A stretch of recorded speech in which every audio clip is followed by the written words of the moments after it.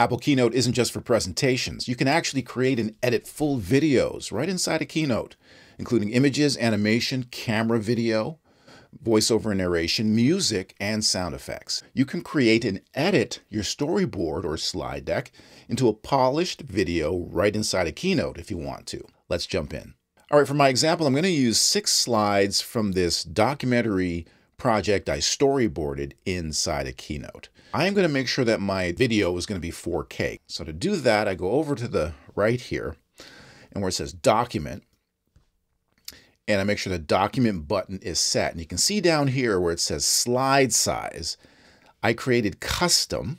So let me just show you. If I go Custom, I can enter in a resolution. So the resolution for 4K is width 3840, height 2160. So I have a 4K Keynote project now. Hit OK. So I have my 6 slides, and it's going to be slide 1 down to slide 6 that I'm going to be using for this example to create a video. So each of these slides right now just has an image on it. So the first thing I want to do for my documentary video is I want to record and edit a voiceover for each of these slides. So I'm going to take this first slide, and we're going to add a voiceover to it. So with the slide selected, I'm going to go over to the top toolbar here and select the media button. And down in this list, I'm going to select record audio. And up comes the record audio tool. Not much to see there, just a big red button. Basically what you do here is you hit this button to start recording. But before you start recording, you want to set up your microphone. Make sure the right mic is selected and the level is at a proper level. So to do that, I'm going to go up to the top left of the interface here, way up here to the Apple icon, select that, and I'm going to go to System Settings. We want to go down to Sound, and then down to Output and Input, and make sure Input is selected. So this is where your microphone is going to be. So in my case, my microphone is connected to a USB audio interface, which is the Rodecaster Duo. So you see Rodecaster Duo Chat, that's my microphone. And you can see down here as I speak, the input level meter is moving.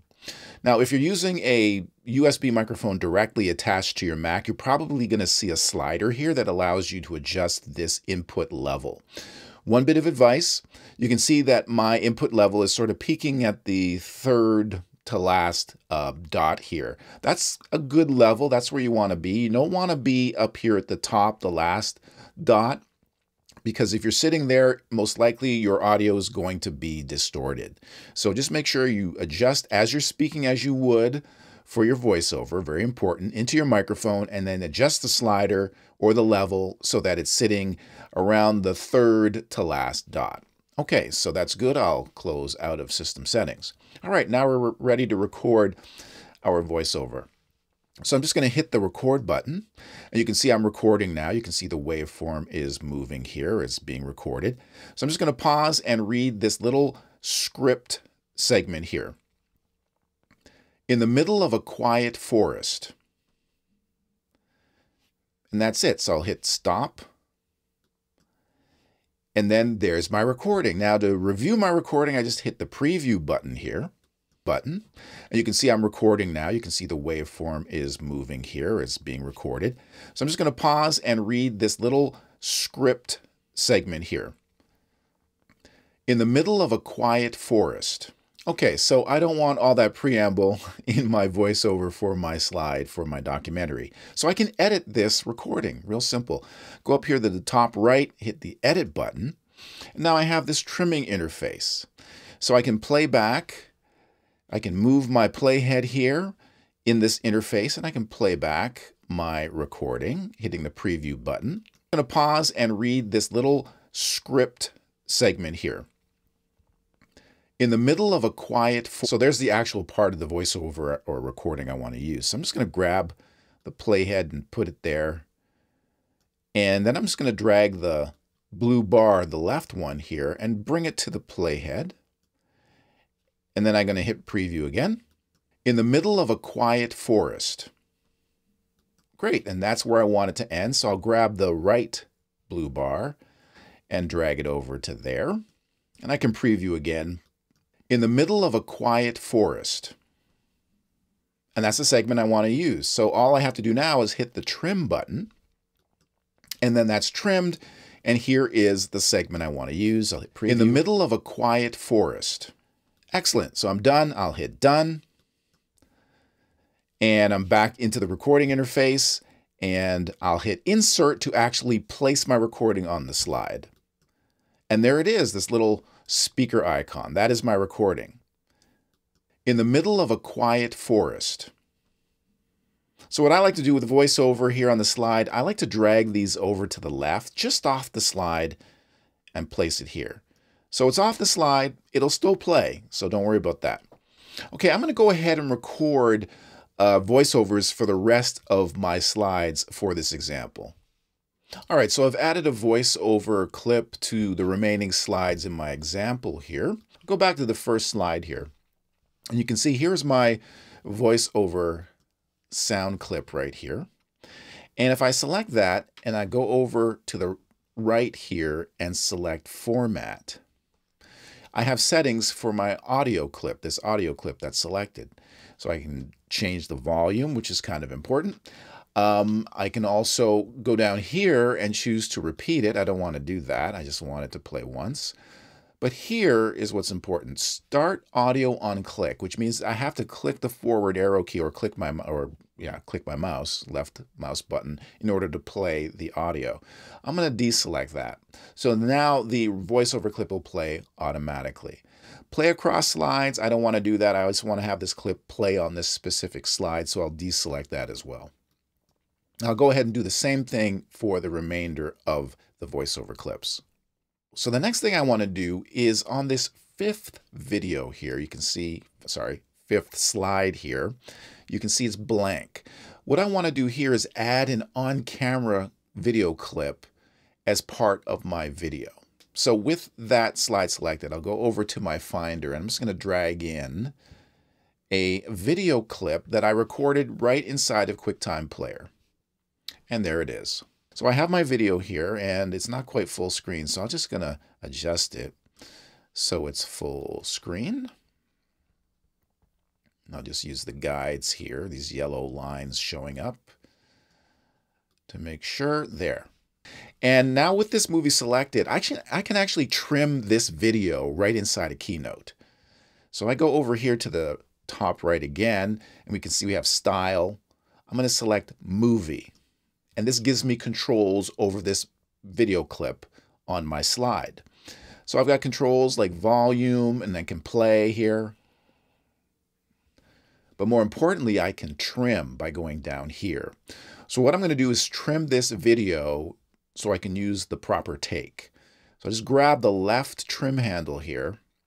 And as I do that, you can see the video is scrubbing through. So I'm going to go here to the beginning of the take that I want right here. I think it's like there.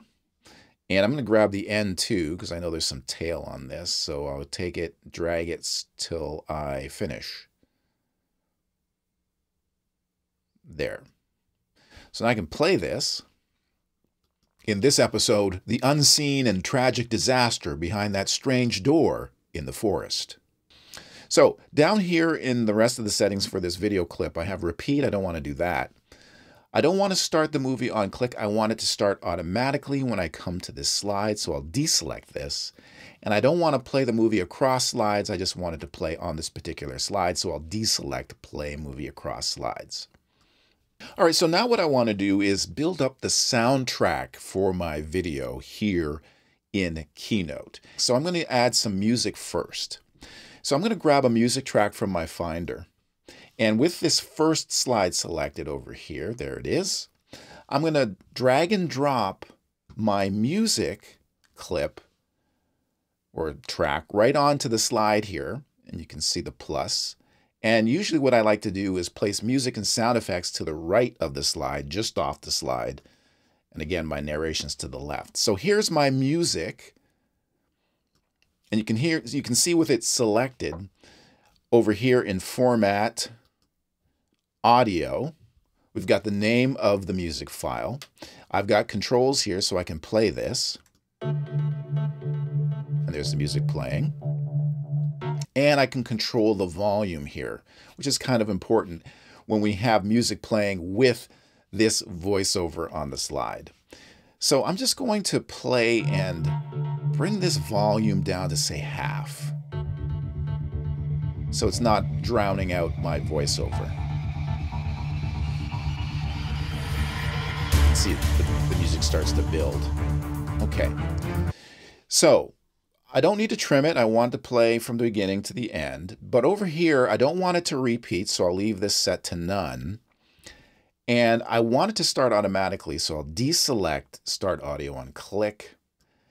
All right, now I do want this music to play underneath all these different slides. So I'll leave Play Audio Across Slides selected. However, to have this music play underneath all these different slides, I need to copy and paste this music clip to the different slides. So I'll do that. So with it selected, I'll right-click and select Copy. I'll go to my other slides and I'll quickly just paste the music to the other slides. All right, so I've pasted the music to all the slides, including the on-camera slide here. And here's my music over here. I'm going to select it and I'm going to bring down the music just a bit more, like say to there. And so now the music will adjust accordingly, according to my settings on this particular slide. All right, for my final piece of audio work here, I'm going to add a sound effect to go underneath these slides. So I'm going to select the sound effect from my Finder and I'm going to drag and drop it onto this first slide here. And here it is. Now again, I'm going to go up here and if I play this, you'll hear it. And it's birds, it's sort of forest kind of ambience. I'm going to bring the volume of this down quite a bit because I just want it to, just a hint of it. I don't want it to be too overwhelming. So we'll try it at this level here. Again, down here, repeat, none, not for this. I'm going to deselect Start Audio on Click. And again, I'm going to leave Play Audio Across Slide selected. And like the music, I'm going to copy and paste this sound effect to the different slides that I want to play it in. All right, so I have all my elements in place here on my slides. I've got my images, I've got my voiceover, I've got my music, I've got my sound effects, and I have an on-camera clip. So let's move on to actually editing this video together. All right, with this first slide selected, I'm going to go over to the top right here, and I'm going to select Animate. And so what this is the transition between the different slides. So I'm going to transition between each of these slides, and it acts kind of like an edit or, switching if you had a switcher. So right now we have the start transition set to on click. From this menu, I'm going to select automatically. I'm also going to change the transition. Right now, if there's no transition effect, the slide is just going to cut from one slide to the next. I'm going to select Add an Effect here, and I'm going to have a dissolve, and I'll leave it at 1.5. So you saw the preview there. 1.5 seconds is nice. You can see that smooth dissolve. Great. Okay, so now you can see it says Start Transition on Click. Again, I don't want to do that. I want it automatically. But here's the key. If I leave this setting here, you can see it says delay 0.5 seconds or half a second. What's going to happen? Watch what happens. I'm going to play back this slide. And it just transitioned real quick. It transitioned automatically, which is what I want, but it went so fast. It was half a second. There wasn't enough time for the voiceover to play out or anything. So to fix that, I'm going to go back to this first slide. To fix that, I need to change this delay setting. And so what do I change it to? I need to change it to the duration of the slide. And so what is the duration of this slide? Well, that is determined, at least in this case, by the length of the voiceover. So I have to change this delay setting so that the value in here is the time or the duration of the voiceover. If we go back onto the slide here and we go back to our voiceover clip that's on the left, by just right-clicking on it and going to Edit Recording. and we get our recording, our voiceover recording interface here. Now, if I play this, watch this time area here at the top of this interface. If I preview and play it back. In the middle of a quiet forest. That is the duration of this voiceover clip. So that's 3 seconds.